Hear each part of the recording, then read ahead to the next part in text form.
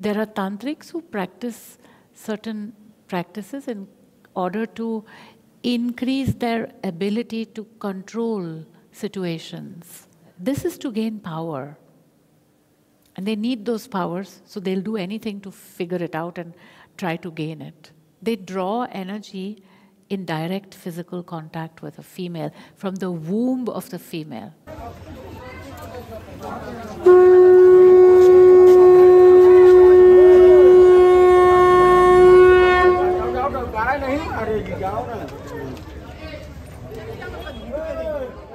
I met one person on my travels in particular who became quite obsessed with the idea of doing tantric rituals with me and described this, shortly after I ran very far away from this person, but described this whole thing, and he kept saying, get power, he was obsessed with this idea of getting power from the female and the power that could arise from that experience. This idea of men being able to get enhanced powers and abilities through sexual experience with a woman. What is to that? Is there some foundation?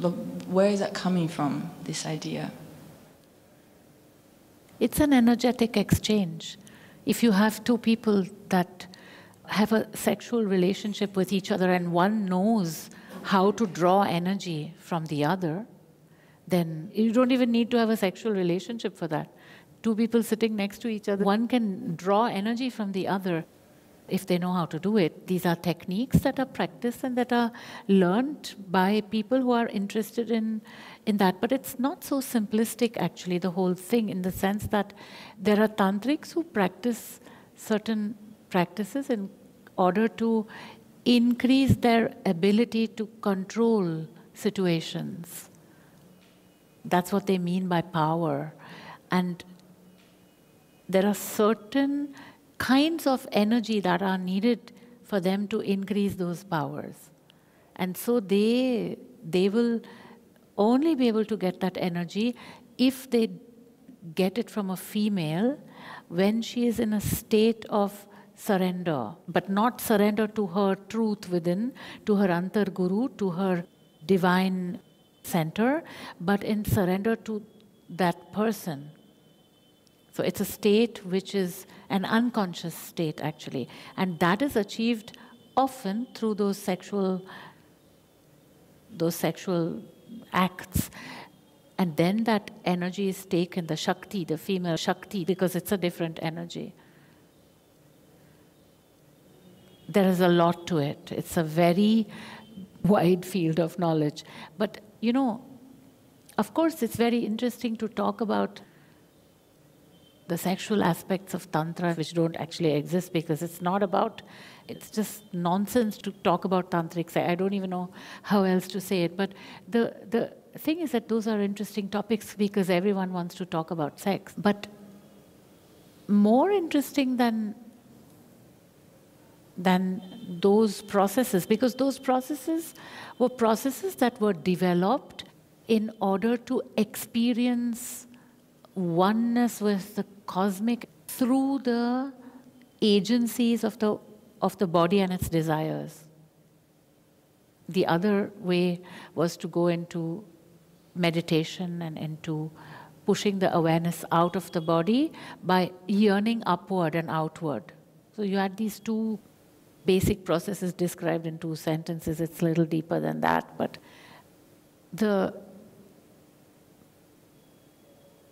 process that actually takes one into self-realization without having to deal with repercussions of those various actions, for example, the sexual energy exchange and things like that, is to go inward and start to be in a state of humility to that within you, that source within, your guru, your antar guru, your inner master.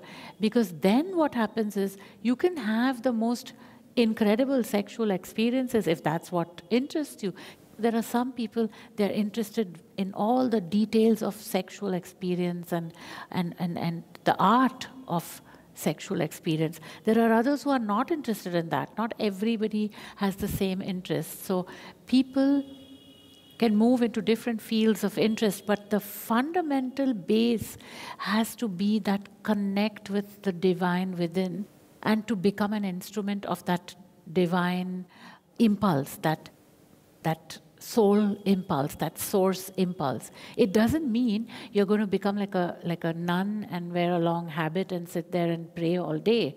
It just means that your system is in tune with the truth.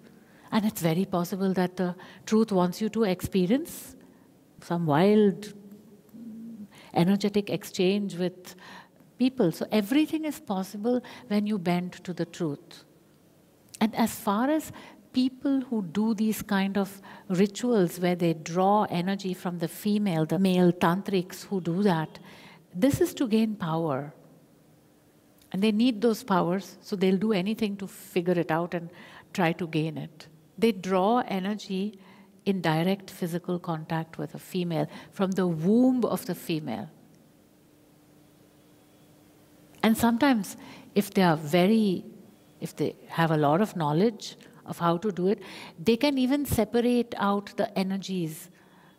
Because if a female has a male that has been inside her, that male leaves energies in her womb also. Or in her womb, it's not really a womb, but... And so when the next male comes along, he has to be able to, otherwise he's going to absorb the energies of the male before, and then he's in trouble, which is also what happens sometimes to tantrics. So it's why get into all that messy fields where you don't really know what's going on unless you're ready to sit with a tantric over years and learn these things. These are techniques of transcending human experience.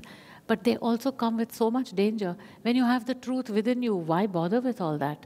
You can bend to the truth within. You can be an instrument of the truth. And you can have a very amazing life embracing sexual experience. Sexual experience is not something unspiritual. You can have very spiritual sexual experience, but first you have to be tuned in as an instrument of the truth.